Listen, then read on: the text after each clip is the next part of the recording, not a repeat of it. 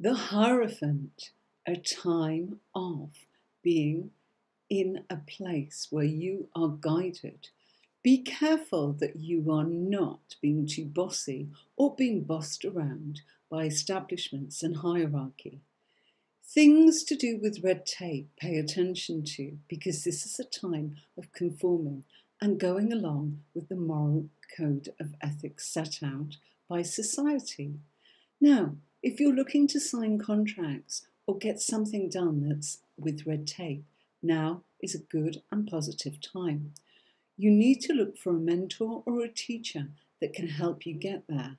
In fact, look into yourself. Maybe you've got some thoughts of your own on this right now. But whatever it is, don't be too stubborn and don't look at the material and the financial and the practical.